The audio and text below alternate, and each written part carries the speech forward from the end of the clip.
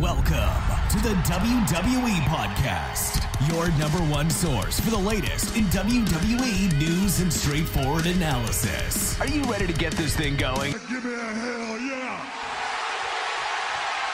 I said give me a hell yeah! Then let's get this show started right now. Alrighty, everybody.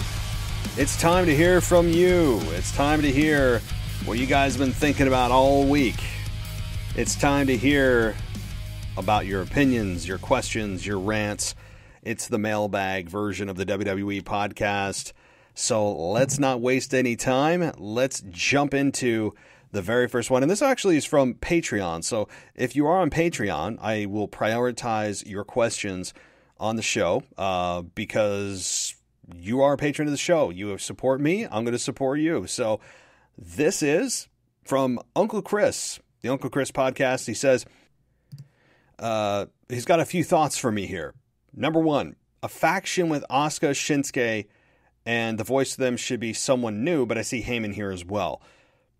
So first point, yeah, I think Asuka and Shinsuke would be a nice pairing, but the problem is there's no intergender wrestling.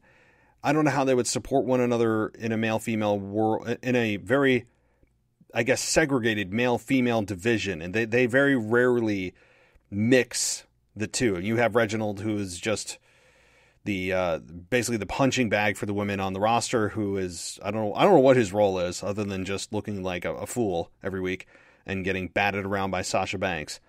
I don't understand that. But your point about Shinsuke and Asuka, yeah, they're both of Japanese descent. We understand that. It would be intriguing on paper. I just don't know in execution if it would really amount to anything. The voice for someone would be Heyman. Yeah, I have no problem with Paul Heyman really doing anything. Paul Heyman could be a commentator. Paul Heyman could be a manager. He could be an advocate. He could be a tribal chief assistant. He can be whatever he wants to be. Paul Heyman's that good. But I don't know if WWE would see the value in that, using Paul Heyman there. Plus, he's with Roman Reigns right now. He's the counsel to the tribal chief, is what I should have said. But I like your idea, though. I miss the really good non-title feuds in WWE at all in WWE, not NXT. But the Orton versus The Fiend is one good storyline without a title involved. The WWE would give me the feeling it's only important when it's about the title. But should a great talent also not be in good non-title stories?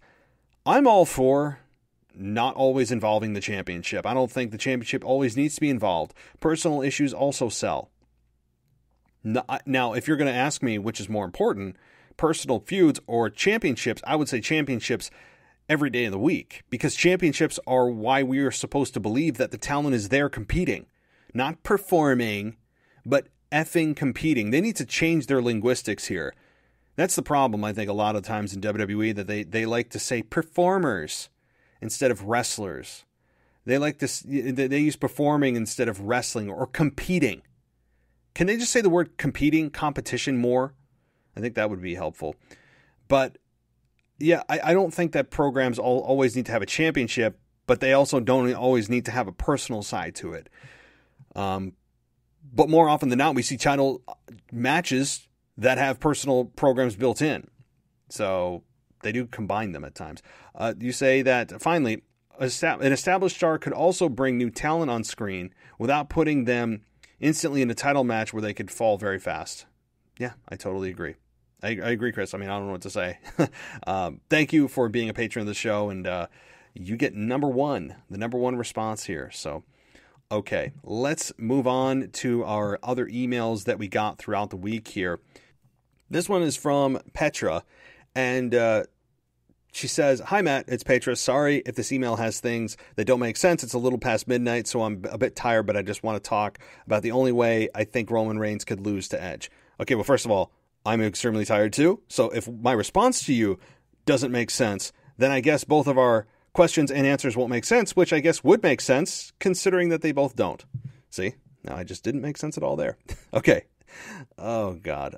I'm going to keep this short and simple. I think the only possible way is a false finish, DQ, or something like that, because Roman is the kind of heel you can't touch. You can't give him a loss unless it's a fair finish or a DQ. And I feel like if they have him lose, they better have a plan, or Edge better be doing something way bigger than Roman could do, which at this time seems impossible. Also, real quick, wanted to talk about Apollo's heel turn. I really love it. I think this is the role for him. Thanks. Bye. Yeah. Last point. First, abso-freaking-lutely for Apollo Crews. He's been more relevant in 1 week than in 5 years. I mean, that's just a fact. We learned more about him in 10 minutes than we did in 5 years. So that's a good thing. I like that Apollo Crews is getting the attention he finally deserves. So with Roman Reigns, the way he loses and how it's going to happen to Edge, or rather how it could happen because of Edge, like you said, a false finish or a DQ. The problem I have with that, though, is it's going to be WrestleMania. When it's WrestleMania, I don't want any screwy finishes. The time for screwy finishes is over. The time for straight up wins and losses is now. I don't need all of the pomp and circumstance of screwy count-out finishes. I mean, save that for your SmackDowns and B pay-per-views. You don't do that stuff at WrestleMania, so I'm hoping they don't go that road. But Roman is the kind of untouchable heel right now that no one can beat him or should beat him straight out. And I have my struggles with Edge beating Roman Reigns point blank, no hocus pocus, straight out beat him man to man. I have my problems with that. The ultimate question for WWE going into WrestleMania is this. Do you value the feel-good story, the retribution story, not the group, but the actual retribution of the man, Edge, Adam Copeland, over the brilliance and progressive heel that Roman Reigns has become? The guy that has carried WWE on his back has been easily the best storyline in WWE in the last 6 months. Do you value Edge's feel-good story over Roman Reigns' brilliance? They're going to have to answer that. That's not an easy question to answer. I have my answer. I would keep Roman champion. And there are rumblings of Edge turning heel. I want to see a heel Edge. I think heel Edge is awesome. I think heel Edge is in some ways more entertaining than babyface Edge. So we hopefully do get a heel Edge. Do I want it now? No, I don't think we've had time to really embrace him, especially in person. We haven't had time to really show our love, support outside of the Rumble and a couple of months before WrestleMania last year, which the pandemic hit and then the world got turned upside down. So the fans haven't had a lot of physical in-person embrace with him, it's tough. It's tough on everybody, but especially with Edge and his return. But that's the question they're going to have to answer. There's no question. It's not easy. That's a tough question to answer, and there's really arguments on both sides of the coin. Okay, this one's from Chris. He says, I've been thinking about this for a while. If Edge ends up winning the title at WrestleMania against Roman, who do you think will be his first program? I was thinking it may be Seth Rollins, because if you remember back in 2014, Edge and Christian made an appearance on Raw and did an episode of Peep Show, and on that show he attacked Christian, and then Big Show put Edge's neck close to the Money in the Bank briefcase and forced John Cena to bring the Authority back, and if he didn't, he was going to break Edge's neck. I can see them bringing that up in the rivalry, and this can be how Edge gets his revenge on Seth. I would like to hear what you think. Thanks. I'm glad you brought up the neck breaking incident. I remember that. Is that really back in 2014? There's no way. I'm going to have to look at that. If it is, I feel like I'm in some kind of time capsule. It feels like a few years ago, not 7. Woof. You're probably right. You're probably right, and I'm wrong. But it just feels like it's not that long ago. But I know exactly what segment you're talking about. It was where we were thinking, oh man, I wish Edge could be just Edge, right? And kick some ass. And I do remember that, and that's what forced him to bring the Authority back. I think the Authority was gone for like maybe 3 weeks, 4 weeks most. But they could use that. They'd be stupid not to use that. So while I just talked about Edge turning heel and why I would love to see it, that means I don't want to see it now. I just want to see it during his run, however long this lasts, 1, 2, 3 years on a very part-time basis. I would love to see a heel Edge. But there's a lot of heels that he, as a big babyface can work with, and Seth is certainly that one that he could work with. He has mentioned, Adam Copeland, Edge, has mentioned before he returned and made that triumphant return at the Royal Rumble in 2020 that he wanted to work with guys like Seth Rollins, like Finn Balor, right? He mentioned Seth Rollins by name. So I don't see Seth Rollins turning babyface and Edge turning heel. I think that's very unlikely. I think you keep a babyface Edge. He's probably going to win at WrestleMania.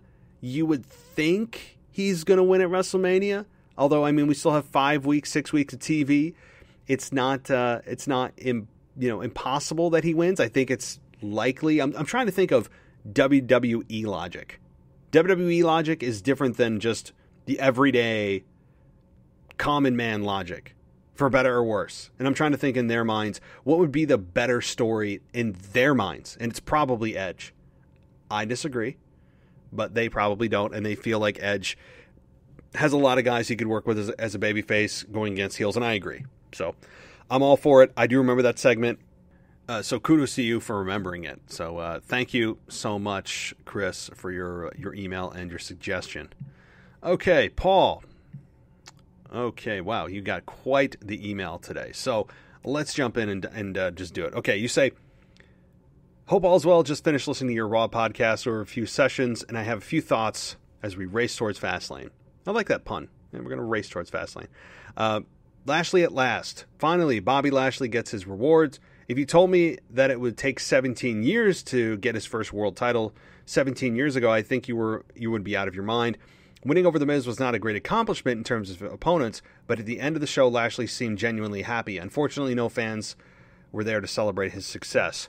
I realized that not all fans love Lashley, but finally winning the title would have been, or made rather, the most hardened anti-Lashley fans stand and cheer. I hope he has a bit of a run with the title after 17 years. He deserves this moment. Even if Brock Lesnar comes back for WrestleMania and takes on Lashley, a match that so many have clamored for, Lashley will prevail. I seriously doubt that Lesnar wants to come back full-time, and therefore there's no reason for Brock to win. Bobby can defeat Brock and slay the beast finally. I do not want to have a part-time champion again or ever. Well, I think you just kind of made your argument, right? Just because Brock Lesnar would come back and win the championship doesn't mean he would work full-time. Look what he did with the Universal Championship on Raw. He was an absentee champion. So winning the championship for Brock does not mean he's there on a weekly basis or even a monthly basis for that matter. Okay, you continue to say, Lashley will be a full-time champion, and there are so many possibilities for him. I think Drew will be Lashley's opponent at WrestleMania. I agree with you. So let me just say that. I agree that I think Drew will be Lashley's opponent. I think Brock Lesnar's an outside chance. I think Brock does happen, but not WrestleMania. I think Drew and Lashley is where they're aiming.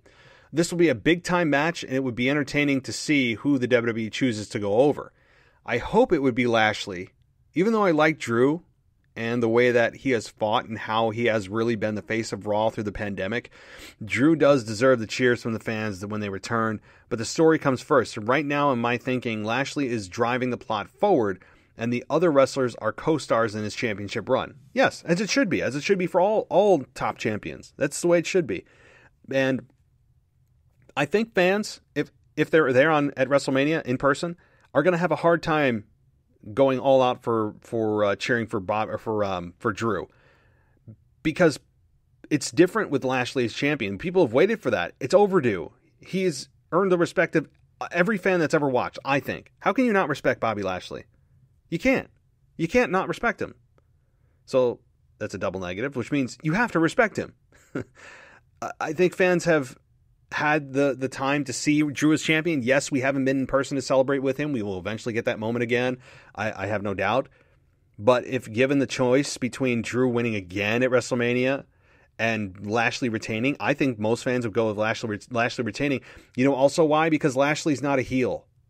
You don't have that. I mean, maybe they make him more of a D-bag over the next 5 weeks towards Drew, or low blows or cheap shots or whatever, but I've seen zero of that from Lashley.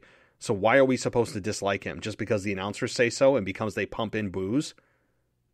I'm not falling for it. I hope you guys don't either. So that's no slight on Drew. I'm a big Drew McIntyre fan, but I'm saying given the two choices, I think fans are smart enough to see what's going on. Okay, I agree with you that Lashley winning is in dominant such dominant style is fine. Not all heels have to cheat. I like that Lashley gave The Miz the Hurt Lock after his victory. Yes, I did not talk about that. Thank you for bringing that up. It was a final message to The Miz that his shenanigans in trying to avoid him was a huge mistake, and that he had to pay. It was a huge message to all the locker room, who were outside the ring for the most part, that this version of Lashley is the best version and nothing can stop him. And Lashley is possibly the best dressed wrestler. The man knows how to wear a suit. Second place is Seth Rollins. Yeah, there's a lot of suits going on. I agree. A lot of suits. A lot of suits for heels, I guess. I don't know what it is about suits and heels and why it's supposed to be a heel attire. But yeah, I like how you mentioned, though, that the Hurt Lock was applied several times. It wasn't just after he won, he let go. He just demolished The Miz. I thought it was great. I hate everything about The Miz. Everything. There's not one quality about The Miz. I mean, he's good on the mic, but I don't know. I'm not even going to get into it. You guys know where I'm headed with that. I'll just say the same thing I've been saying. He is everything wrong with wrestling. I'll leave it at that. At least the eye-rolling part. The channel-changing part. Okay. Elias and Damian Priest match. No flow. At times, they seem confused as to what they were supposed to be doing. Elias is still going nowhere, though I do find him amusing at times. If Elias is going nowhere, then his quasi-partner Jackson Riker is stalled permanently. Even though I had never heard of Bad Bunny before this, I thought he had a good performance on Saturday Night Live, and I've downloaded his music and it's pretty good. But holding him with the 24/7 belt is beyond silly. Well, you also have to remember the 24/7 belt by definition is silly. It's a joke. It's not even entertaining anymore in my mind.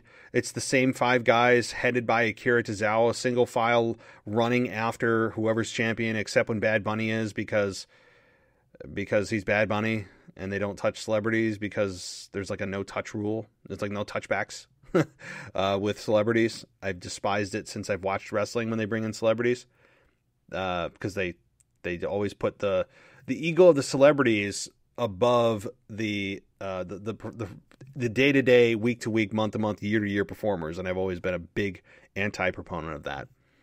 But that's good for you. I mean, if you watch Saturday Night Live, I have less than zero interest in Bad Bunny on all levels, not just WWE, which is a flat-out embarrassment, and I cannot stand him on my screen every week. It makes me cringe. But also on any other level. His music doesn't interest me. Saturday Night Live, that's wonderful. I don't watch Saturday Night Live. If you do, that's cool. I did hear about good things too with Saturday Night Live, and if you download his music again, cool. Everybody's got their own things that they like. Not me. It's just not my thing. That's all. It's just a very subjective topic. Okay, a few more points here. The women's division on Raw is muddled, and I'm being kind with that description. I see that, yes. Charlotte and Asuka will meet at WrestleMania. I don't see any other match. Rhea Ripley will be champion one day. Hopefully not 17 years. But I would like to see Asuka get retribution at WrestleMania for Charlotte breaking her streak. Asuka, like Drew, did very good work when they were at the Performance Center, and she deserves better booking. I was not a big fan of Shayna Baszler losing to Charlotte on Raw. Ever since losing to Becky, her booking has been uneven at best. She went from unbeatable and looking like a destructive force at the Elimination Chamber to looking above average. I'm not sure why she's being booked this way. Maybe it's her look or her work on the mic, which is not bad. It's just average. Or maybe she's still transitioning to the WWE style of wrestling. Whatever way, I hope she gets back to fighting solo and going for the title. I said this too on Raw last night, that Shayna Baszler belongs solo. I don't care what Nia Jax does. She can go I really don't. I have zero interest in Nia Jax on any level at all, too. She just has, she's limited in the ring because of her size. She just is. I'm not a fan of her style of wrestling. It's not a knock on her. Again, all subjective, folks. I'm not a fan of her on Twitter. I'm not a fan of her on really any level. I'm just not a fan of Nia Jax. Maybe she can just have a part-time job of rolling the dice or throwing a dart at a dartboard and putting a bunch of pictures up, and whoever she hits with the dart, she'll injure that night.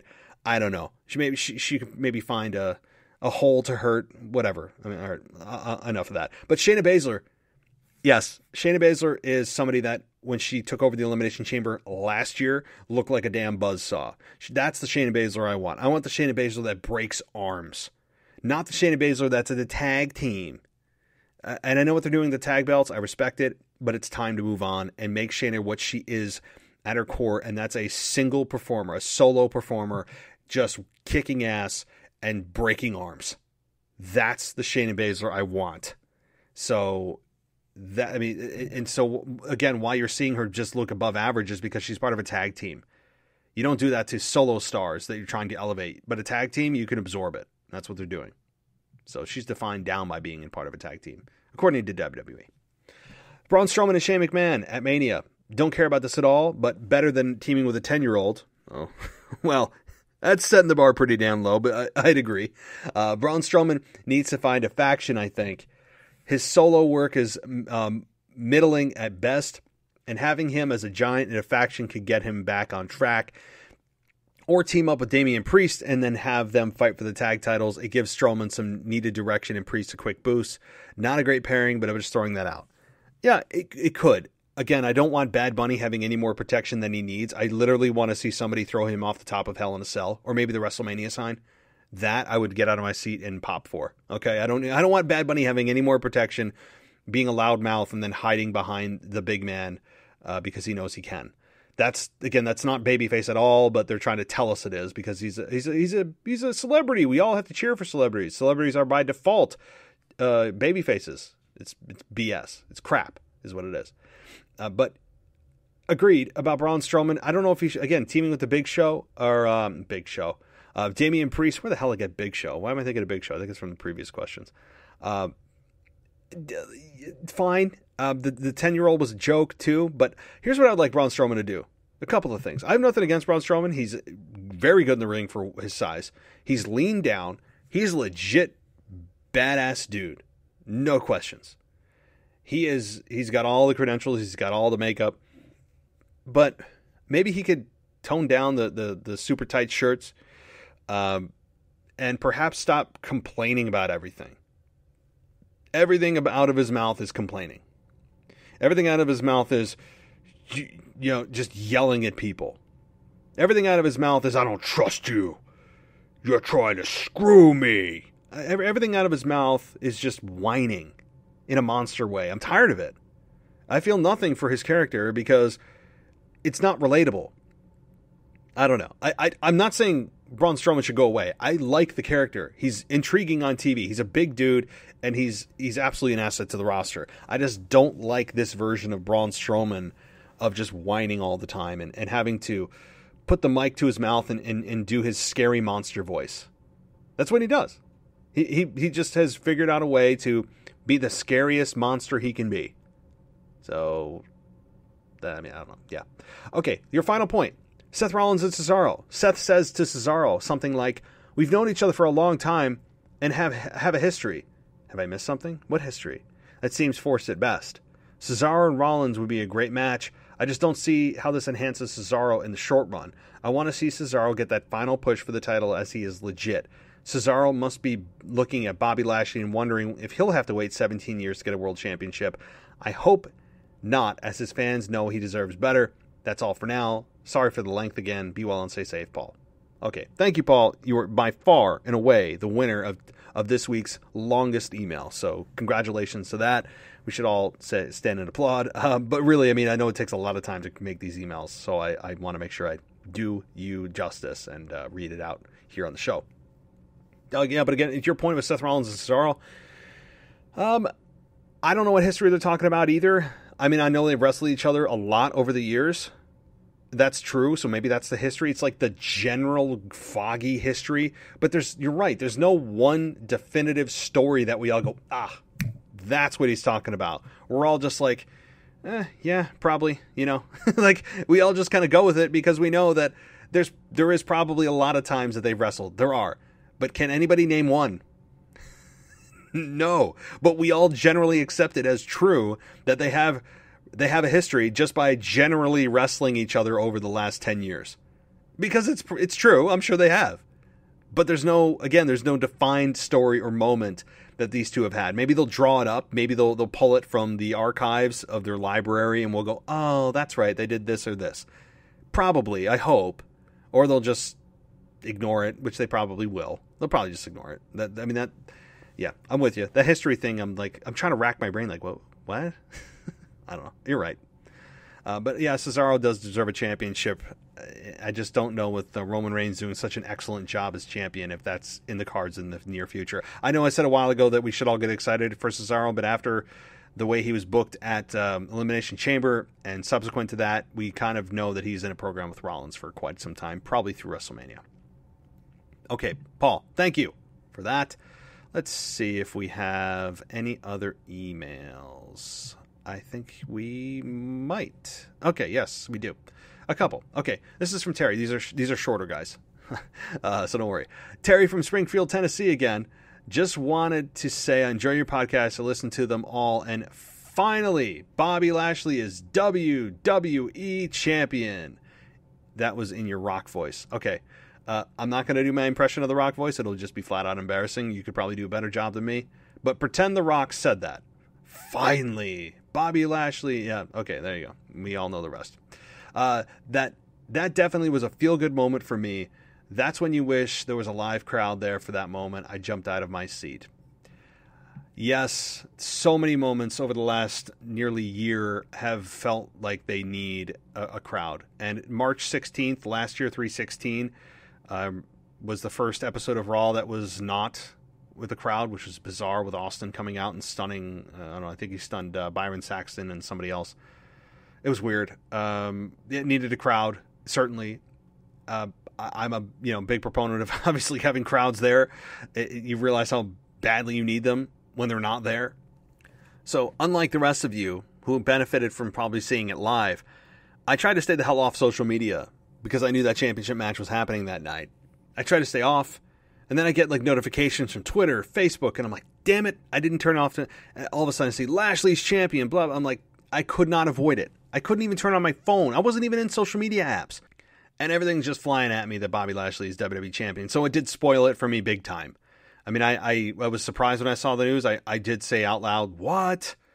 But it wasn't a shock to me because, unfortunately, my phone has ruined my life when it comes to seeing wrestling, or surprising me with wrestling. Maybe I should just start watching the damn thing live. The problem is I don't have any live TV apps. I don't have cable. I use Hulu to watch what I need to watch. So there is that downside, but all right, let's continue on. Thank you so much. How many emails we got left? Two emails left, and then we'll see what other places we got to go. Okay, Gustavo, he says, hey Matt, I sent an email a few weeks ago and forgot to mention I'm from Lake Forest, California. Cool. Where is Lake Forest?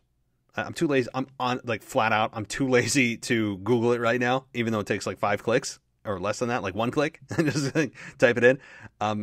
Let me know where Lake Forest is. Like LA, Sacramento. I'm going by the big landmarks.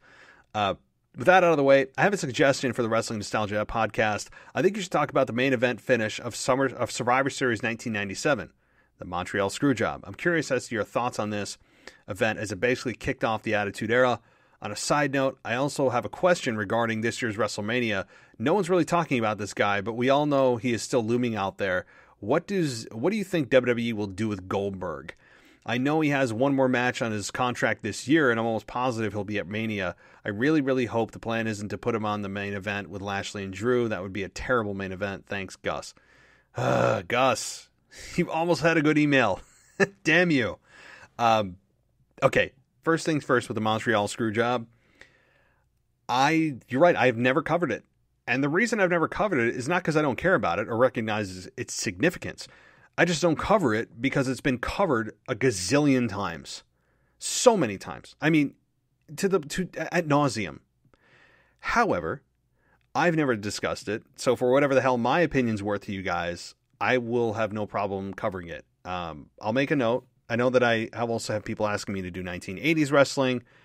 You guys are, you're not overloading me, but you are giving me good suggestions, and I want to make sure that I do them. So how about this? All right, I'm writing it down now. You can hear my pen. I'm going to be doing Survivor Series 1997 next week. Survivor Series 97. You heard it. I'm going to be doing it next week because I think it's something that we've all heard. We all know the full story. We've heard so many different versions of it. We've seen sit-downs with Bret Hart. We've seen sit-downs with Shawn Michaels. We know about the burying the hatchet moments that eventually led to Bret Hart versus Vince McMahon at WrestleMania, putting Vince in the sharpshooter. I mean, we've seen it all, right? Like, we've seen it from beginning to end and backwards, all of that. But I'm fine with it. You know what? I'll cover it here because in 600 and some episodes, 650 plus episodes, we haven't ever talked about it. So good call. Your suggestion about Goldberg. That's why I said your email was almost good. I don't want to hear it. Please. You're right. Goldberg probably does have one more match, at least one more match on his contract this year. People don't understand. Goldberg has a multi-year contract with WWE. So when we all think Goldberg's just going to go away, we might want to think again. And why Goldberg is just incessantly in or just habitually in, better word, championship matches every time he comes back for a match is just plain stupid unless he's going to be a heel, and you could easily play that character. My God, Goldberg could be a really good heel because he's genuinely disliked by a lot of fans. Lots. Especially with the resentment they have towards him taking a spot that could be used for an up-and-coming talent. But Goldberg, I don't want him. Here's the thing. I could see Goldberg in the match with Lashley and Drew. Again, if that's the match. There's a lot of ifs here. But I could see WWE doing that. I'm not a fan of any kind of multi-person match other than one-on-one at WrestleMania for championships. But I don't think WWE cares, right? Like, they did the first ever was a triple threat. Sadly. I'll never get over that. It should have been Ronda and Becky, period. But I seriously will never get over it. I know it's been 2 years. I'm just going to ignore your question, Gus, because I really don't want to. I don't want to even consider that. Goldberg and nobody. I mean, can we just? I'll be okay with a video package. I mean, or bring out Gilbert, but please, no. Okay. Alrighty, here we go. This is from usually a caller. This is from Mr. Casual Wrestling Fan. He says, "Hey Matt, I decided to email this week since last week I had bad quality on my voicemail." Yeah, that's right, you did. I totally forgot, and I was a bit disappointed only because it's really fun to hear from you. But emailing, you can't go wrong. Can't have bad quality email. Everything that I wanted to happen this week did. Bobby Lashley took the WWE Championship, which I predicted, and I hate to say it, but the antics that The Miz used was great. I was yelling at the TV for Bobby to chase The Miz down as the ref was counting to 10. I'm so glad they didn't drag this out until Fastlane. So that first point, yeah, you win on your prediction, no question. I'm surprised that they would even in the first instance put the championship match at the 9 o'clock hour. Like, that's a bit disrespectful to the WWE Championship. The only way logically that you would put the championship match at the 9 o'clock hour is if you know that this is going to get dragged out, which there's no way that Adam Pearce knew this was going to get dragged out to the 11 o'clock hour to make it the main event. So it had to go the hard way to the main event. But why wouldn't you automatically make it the main event? You could have done all those skits in one segment, in one match. I mean, you could have just made the main event 20 minutes, go through all that stuff, but they had to drag it through the show.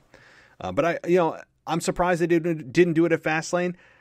I'm also kind of sad that Bobby Lashley didn't get to celebrate on a bigger stage, at least on a pay-per-view. That's the one thing I have, and I'm not really angry about it. But if I was to design this in a perfect world, Bobby Lashley would have held this up at WrestleMania. I mean, I'd like him to have that moment, and he might still do it, but not the first time anymore because that's over. Next, I predict WrestleMania. The WrestleMania main event will be Bobby versus Drew, as many of us do. Yes, I agree. I think that's likely. The Miz was the ultimate transitional champion. Yeah, he really was. You talk about he is the definition of a transitional champion. No question. Okay, you go on to say Drew had become boring as champ, in my opinion. Drew fought hard through the Elimination Chamber. Then Bobby comes out and beats on a weakened Drew. Then The Miz, as the resident cockroach, cashes in the Money in the Bank and takes the championship. Drew doesn't look weak at all. He looks strong. Bobby Lashley looks strong, and The Miz looks like The Miz. So it seems to me that Bobby and Drew are going to have a program together. Yes. Please. I think that could be a really good program. But here's my question to you, Mr. Casual Wrestling Fan. your prediction is, I think it's got good merits. I think you've got a lot of legs to stand on with that prediction. Do you think, or actually not, I guess maybe it's a twofold question. Do you think Bobby Lashley will retain at WrestleMania if it's Bobby versus Drew?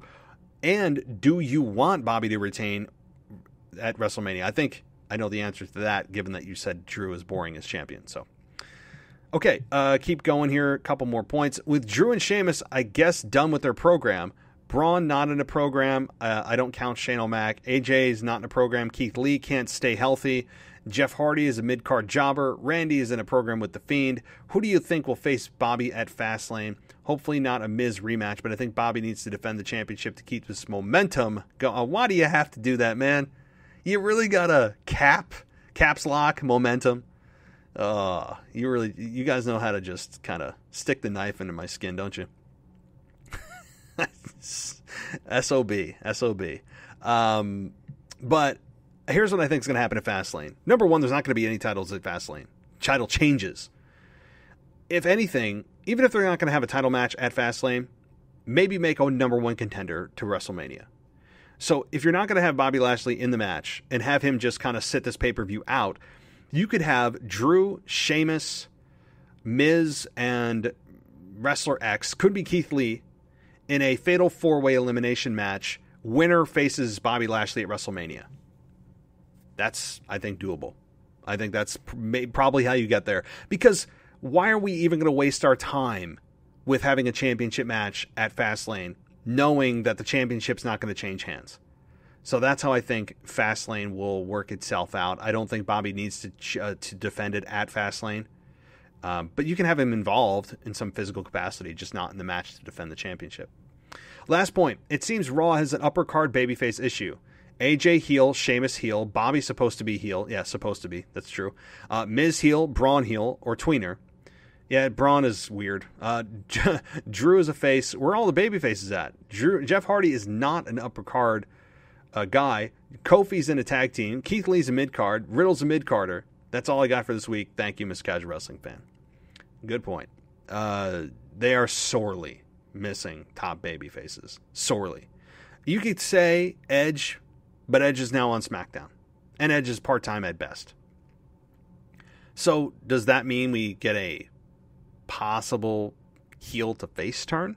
AJ Styles, perhaps? Kind of reinvigorate his career? I think there's room for that. AJ Styles, for all of his talents and all of his comedy ability, which he does actually have some, and Omos, who is just an absolute mountain of a man and has added some kind of depth to his character, they have not really done jack blank, you know what, with him at all.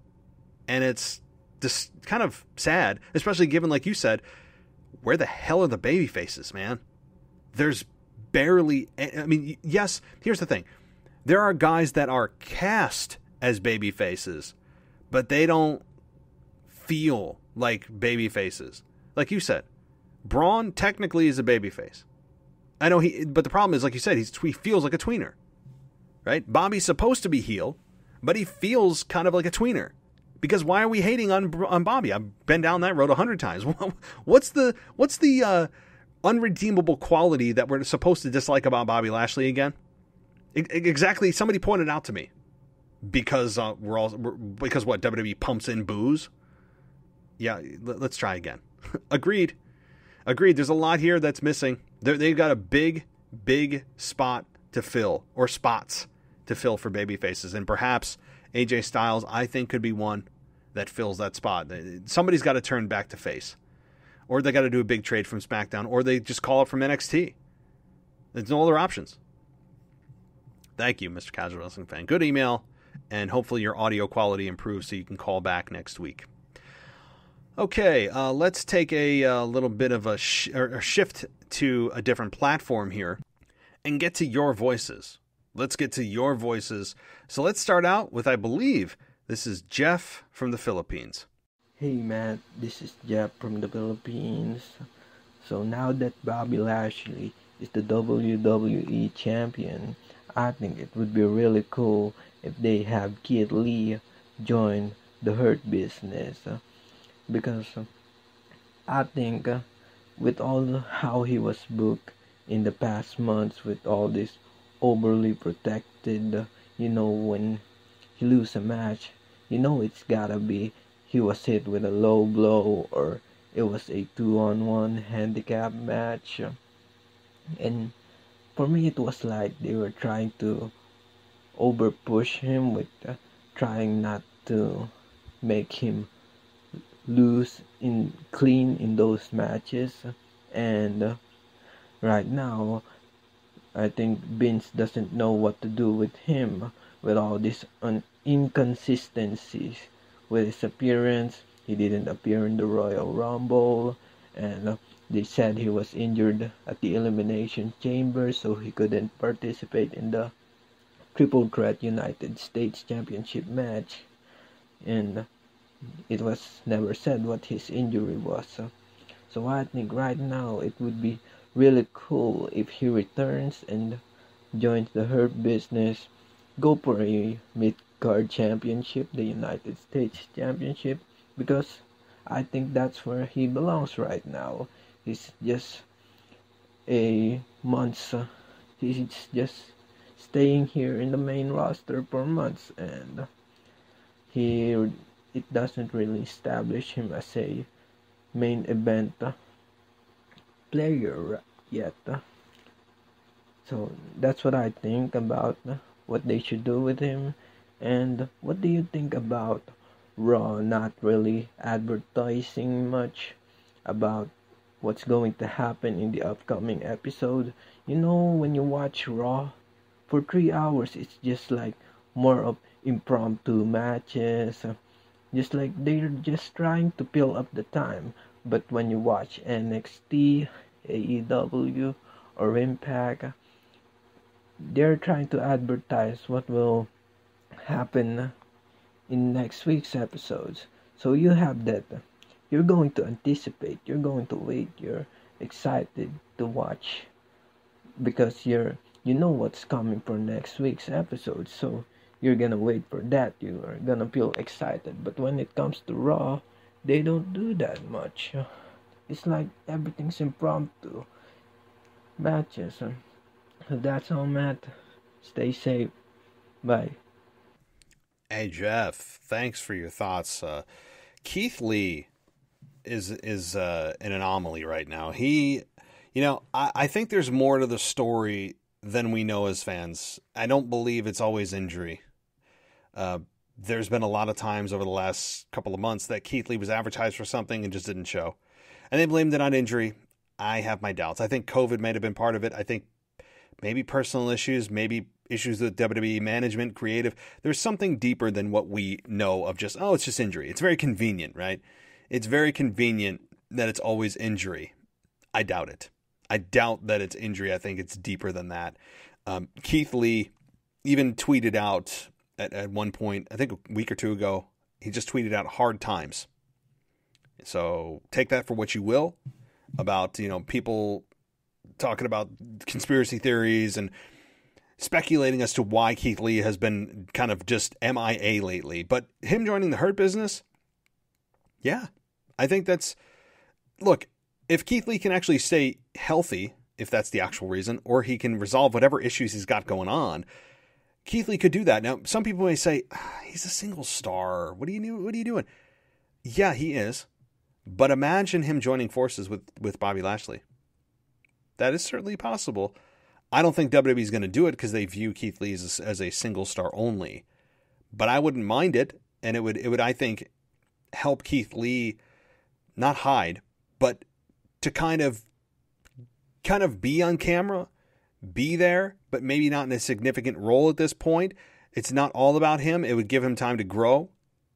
I don't know. It's a thought. I don't mind. I don't dislike it. I really don't.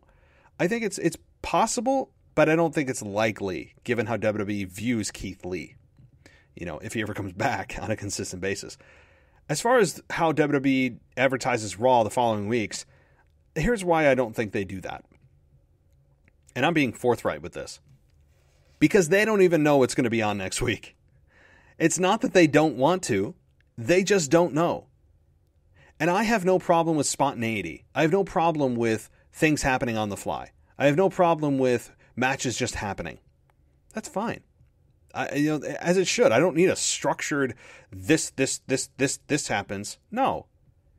Things are going to come up while conflicts happen on the show, and you, as Kurt Angle said incessantly when he was Raw GM, you settle them in the ring, which I wasn't a fan of when he said that because it was just kind of I don't know. But that's fine. But I agree that they don't advertise it because you know why? They don't know what the hell is going to happen on the show. You hear how many times have we heard over the years of Raw the script being written up hours before the show, Vince McMahon making last minute changes. You think they're going to want to advertise a week out about what their potential matches are the following week? I mean, outside of a main event like the WWE Championship, you're not changing that. But you're not going to advertise something that perhaps Vince is going to change his mind on an hour before the show. So that's what I think it is. It's Vince's own creative brain that kind of goes here, there, everywhere and decides to, get hot on something, cold on something. This is my shiny new toy. That's not. That's just how Vince's brain works. So that's I think the reason why. And you would say, well, what about the rest of the shows? Well, NXT is run by Triple H. Raw's 3 hours too, so there's a lot more time to fill. So it's a different animal. Raw's a whole new different animal. So, okay, let's continue on to our next voicemail. Which, by the way, guys, you want to call in? 518-952-0247. You can also email us at realwwepodcast@gmail.com. You can also email us a voicemail. Super easy to do. You create a voice memo and then just send it via email to realwwepodcast@gmail.com. Okay, let's get to that next voicemail. It's Kyle from Baltimore, Maryland. I wanted to talk about what happened last night on SmackDown with Bianca Belair cheating Sasha, and that was going to be, it's going to be a great match and should be the main event probably at night one at WrestleMania. And then also talk about this whole Sasha stuff about should she be a heel or not. And look, if she ends up being a heel, I'll be okay with it. I don't really care what she is. I don't really pay attention to, heel or face. I mean, I get it. It's supposed to, why should I care about expression and stuff like that? I get that, but I kind of don't care. I think this match itself is going to be great. I'm a fan of both women, so I'm looking forward to it. And like I said, it should be the main event. And I just think, I guess then my question is, what you think is going to happen? You think Bianca's going to win a championship? And if she does, do you think that will turn Sasha heel finally and make people happy? And then they'll move on and start complaining about Sasha Banks, about being so unnatural and stuff like that. So what do you think about that when if Bianca and make Sasha turn heel, if that's possible? But thanks for a call. Bye. Kyle, our resident Sasha Banks admirer and apologist. I mean that as a compliment. I mean, I think it's got to be high 90% that when you call in, it's about Sasha Banks. But look, I'm glad you like her character so much. You don't care if she's a babyface or heel. That's how you know you truly are attached to the character. That's good. That's cool. And I'm glad you enjoy her. I do too. I'm a big Sasha Banks fan. If you watch the Broken Skull sessions that she did with Stone Cold, it is even more revealing about her past, about how she came up with the boss, about how she nearly got fired from WWE. She nearly got cut. A great story. I'm a big Sasha Banks supporter. I just think she's miscast as a babyface, which, again, I know that we are probably seeing the transition to a heel. She just says things that babyfaces don't say. That doesn't mean I don't like Sasha Banks. She's a great performer. One of the best of all time. Certainly. But I think Bianca Belair will probably beat her at WrestleMania. They've done a lot of legwork, a lot of foundation laying for Bianca Belair with all the interviews they've done with her. Her winning the Royal Rumble, obviously. All these things that they've done for Bianca Belair. And didn't they even do like a 24/7 on her or like some kind of special on the network for her? They've really done a lot, which they've also done a lot with John Cena, by the way. Side note, they've done a lot with John Cena. So be careful of that. When they start to tell you best of, and somebody comes out of the woodwork like, why am I seeing the best of John Cena or Brock Lesnar? Just keep on the lookout. I think might be a sign of things to come. Just a thought. I could be totally wrong. But anyway, back to Sasha Banks. I think Bianca Belair will beat her at WrestleMania. It could be the main event of night one. It's deserving of the main event of night one, especially if Bianca Belair is going to be crowned the new champion. You could have, here's what I think is going to happen. Early prediction. I know that we're 5.5 weeks out. It's going to be a great match between these two women. Big fans of both. I think Bianca Belair wins. Sasha Banks is going to pretend to be happy for her and hug her and embrace, and then she flattens her. That's my thought. Or they go with the traditional, this is Bianca's time, let's give her the moment and not sour it with a heel turn. Or they just do the heel turn before, and no one's surprised when Sasha Banks is a poor sport. I don't know. But to me, heels and faces are important. But if you love a character so much that you don't care which one they are, that's rare. But good and evil is the best story ever told in all of mankind.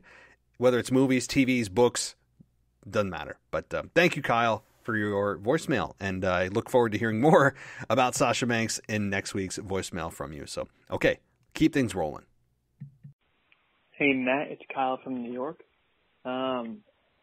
So when you play this voicemail in the next Mailbag episode, it's going to be after the SmackDown episode that Bianca Belair chose Sasha Banks. So we already know she chose Sasha Banks. But first off, let me just say, like I said a few weeks ago on one of your Mailbag episodes, like, you now know that I am a huge Sasha Banks fan. She is my favorite female wrestler. It's like ever. Like, out of any company, WWE, AEW, New Japan, anywhere. Any wrestling company, Sasha Banks is my favorite female wrestler. She always has been since I became a fan. And, sorry, I lost my train of thought for a sec. Yeah, she has been my favorite since I became a fan. And so, you know, I'm a big fan of her. And I even said on the show that I had a crush on her. I've always had a crush on her since I've seen her too. But, anyway, so that's beside the point. Even though I like her a lot, and I know you don't right now, I do agree with everything you say about her. Like, she's not cast as a babyface. My bad. She's cast as a babyface, but she's still a heel. Like, I get what you say. I understand everything you say, and I agree with everything you say. She really is acting like she's a heel. She really isn't a babyface. And I also agree with you that she's a much better heel than a babyface. Much better. Like, I still don't mind her as a babyface, but I definitely prefer her as a heel. I would prefer her as a heel anytime. She's definitely more of a fun heel and a better heel. I agree with you on that. And my point is, my question is, since I'm talking about this, do you think she's going to have a full real heel turn on Bianca Belair? Like, I know, like I just said, me and you, some other people probably on the podcast already think that she is a heel, basically. Like, she's acting like a heel still. What I'm saying is, do you think there'll be a big turn for WrestleMania? Like, you think, she'll give Bianca Belair a really, really brutal beatdown. Kind of like when Bayley turned on Sasha and, like, beat her a beatdown. Do you think Sasha's going to have a beatdown like that at Bianca Belair? That's what I'm trying to say. But do you think she's going to have a full heel turn on Bianca Belair, then going into WrestleMania, the heel versus face, so it'll make the match more interesting? Because Bianca Belair will be the babyface challenger, and Sasha will be the heel champion. Do you think that's going to happen? Like a full heel turn. A heel turn, I guess. Anyway, that's all for this week, and, yeah, thanks. All right, I swear that both of you Kyles, both Kyle squared, you guys, you called each other or left voicemails within minutes of one another, and you have the same topic. So I don't know what it is. It just maybe is coincidence, but I promise I didn't actually design these emails or the voicemails this way. I just play them as I got them. So, Kyle, thank you again, as always, for calling in. I guess I answered your question in the previous Kyle's question about Sasha Banks. It's a little bit different of a question, though. Good question. I do think Sasha Banks has a full heel turn. And I think if WWE has two brain cells to rub together from a creative perspective, that they would be understanding what Sasha Banks has said the last few weeks is not likable. It's a heel promo. The women's division revolves around me. I'm number one, which makes you number two. The way she says the way she delivers everything, even as a babyface, the way her just promo mannerisms, her promo delivery has always been obnoxious to me. And I'm not saying in a bad way, like Miz heel heat channel changing embarrassing. No. I mean, in just a way that even when she's playing babyface, the heel shines through. She's a wolf in sheep's clothing. I mean that, again, all as a compliment. I have nothing against Sasha Banks. Both of you Kyles think that I want her gone, or I think she's, not one of the top wrestlers in WWE? No, I'm a big Sasha Banks fan. I am also a big fan of casting people correctly. I know that's if you love a performer so much that you don't care which way they're cast. I do. Okay. I care because it makes me care about good versus evil. As human beings, we naturally gravitate, usually, okay, not all of us, usually gravitate towards wanting to see good defeat evil. It's that simple. It's good guys versus bad guys. I know Vince would say that's antiquated. No, it's not. How you deliver that to the fans, maybe the vehicle in which you deliver it is different. Maybe the faces change. Maybe the characters alter or modified, but the premise is still the same. The foundation of what makes wrestling great, again, TV, movies, books, what makes any of that great is good versus evil. It will never change. Never. It will never be antiquated. I don't care how long wrestling exists for, or how long TV and movies exist for, which will probably be for like the rest of time. It will always be good versus evil. And I, again, kind of circling back, I'm going to make this all make sense. I care about who is casted how because it makes me invested or not invested in a story. So again, Sasha Banks, to answer your question long-winded, does do a full heel turn. She should. She's already shown signs of it. I hope those were signs anyway. Again, I hope they didn't look at that and go, that's a great babyface promo, Sasha. You're going to kill it. I hope that they made purposefully, there's the key word. I hope WWE Creative purposefully planted those seeds the last couple of weeks to show us that she's turning heel. Okay. But I do think she's going to do a full heel turn. If you're going to ask when, I would think that it could be before WrestleMania. So like you said, it's a more interesting dynamic of face versus heel. It's clear cut. However, I could also see scenario 2, as I mentioned with the previous Kyle, that it's perceived that Sasha's the edgy babyface that's kind of turning heel, and Bianca's just the flat out babyface. And then again, you get that fake kind of admirational hug between the two at the end of the match, and then Sasha flattens her and leaves her laying in the ring. And there's immediate heel heat on Sasha, fully turning heel. Either way, once WrestleMania 37 is concluded, whether it's before Mania or after that match is over, she's fully turning heel. I will be shocked if they don't, and it is a dumb move if they don't. It's just dumb. And from my perspective, it is. Again, big Sasha Banks fan, though. I am. Okay, let's keep things rolling. Hey, Matt, this is DJ Kuzmo. Back at it again on your Mailbag show. I'm recording this on Tuesday night. This is the Tuesday night after Monday Night Raw. And all I can say is, and the new WWE Champion, Bobby Lashley! Man, oh man. 16 years in the making. I can't believe it. You know, it's been a long time coming from Bobby Lashley. I've been a fan of his since he first debuted in 2005. But man, oh man, this was the moment, this was the time for the Almighty to claim his first ever WWE title. And moments like this as a wrestling fan, I don't know about you, but moments like this, you're talking about wrestling moments. And I wish that there was a live audience out there on Monday Night Raw to witness this. Man, oh man, moments like this, man, like when Eddie Guerrero won his WWE title at No Ways Out, you know, moments like that, it's just a good feeling. Whatever else happens down the line at Fastlane or WrestleMania, I don't care right now. Because all I'm just so happy right now is that Bobby Lashley is finally champion. The Hurt Business is a well-oiled machine. Everybody's got titles. MVP is the MVP. Thank goodness for MVP being partnered up with, you know, the whole Hurt Business crew. And I just want to hope that this keeps going. You know, that the Hurt Business keeps winning, that Bobby Lashley holds on to that title, hopefully until WrestleMania, even if longer. But man, oh man, it's how sweet it is. 16 years.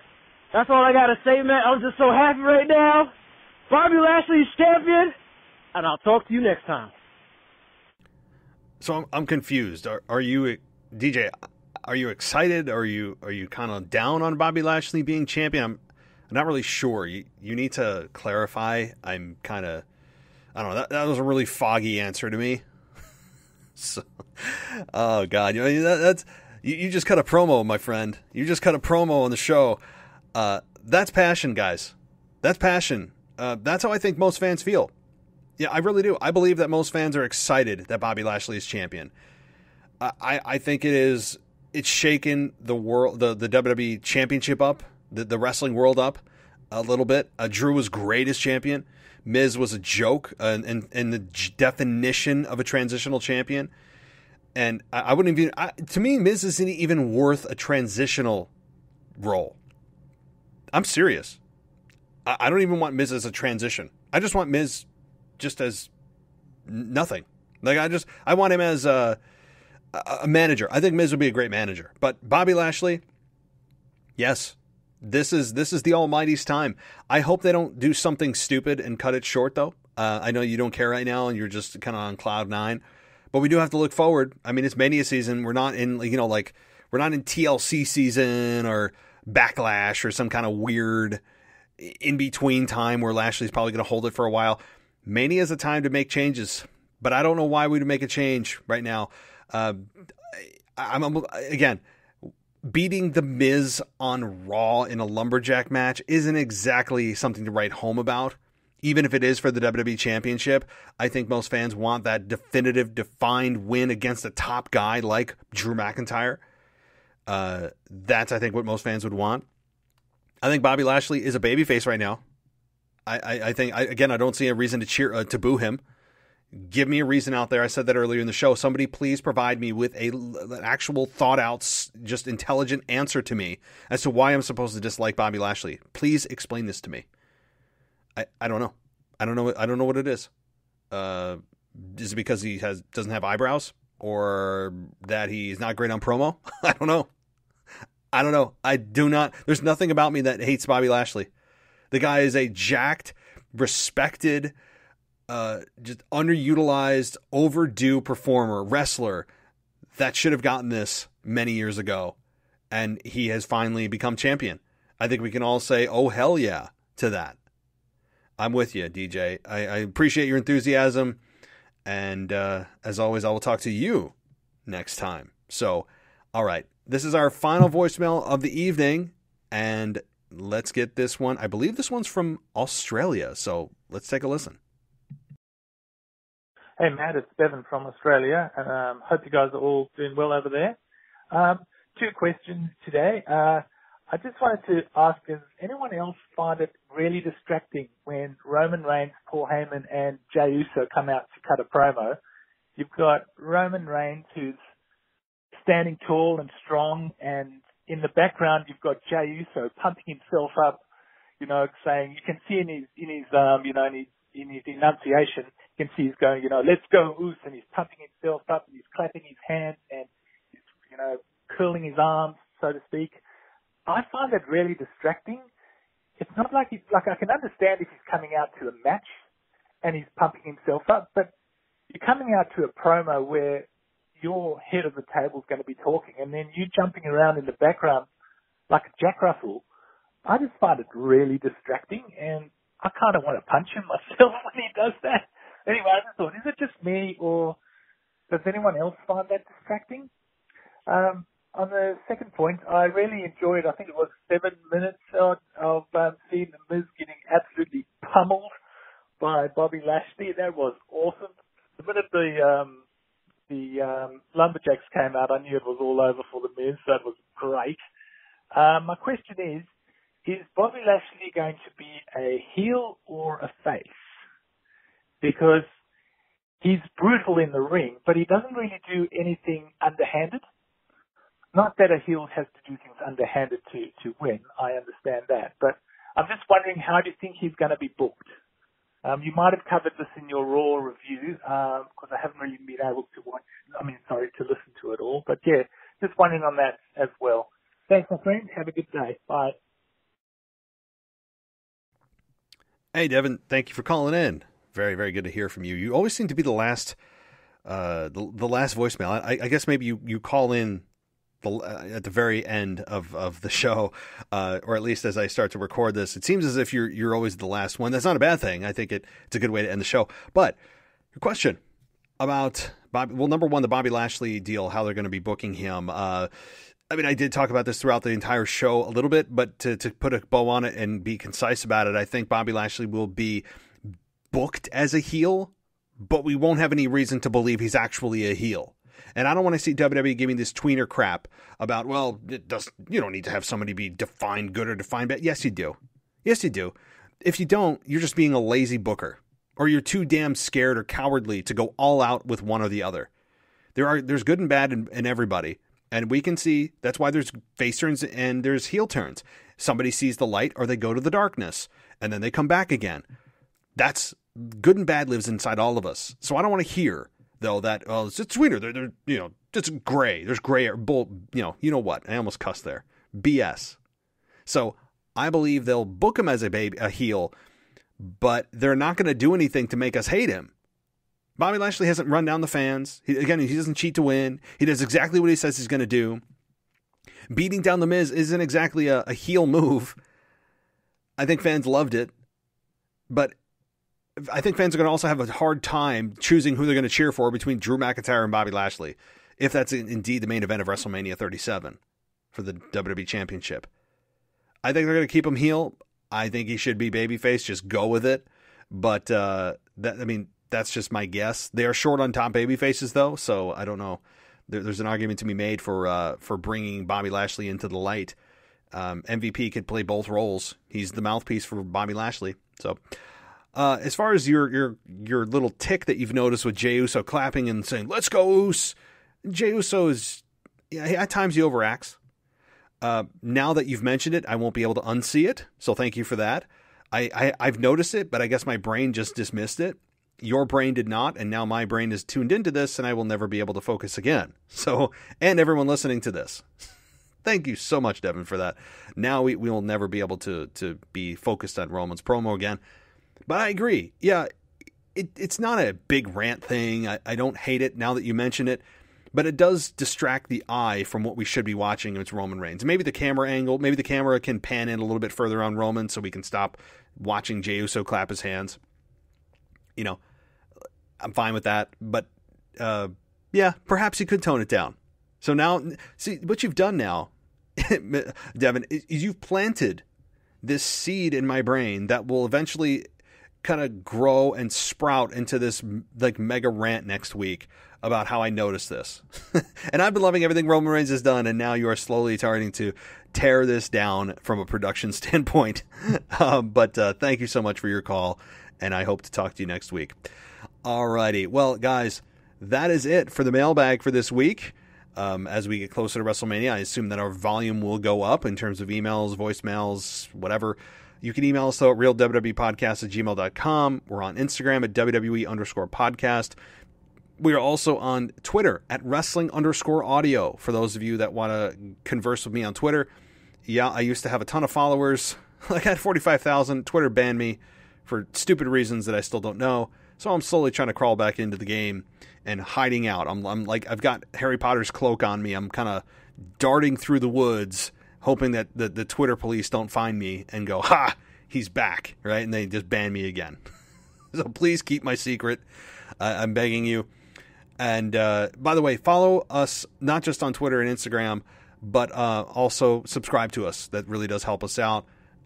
Follow Zach Smith, who does his own random wrestling podcast on any podcast platform you can find. Why do you want to do this? Well, he puts his NXT review there, but also other wrestling content that you don't hear on this network. So search out Random Wrestling and hit that subscribe button. Zach Smith does a great job of covering other topics other than just NXT.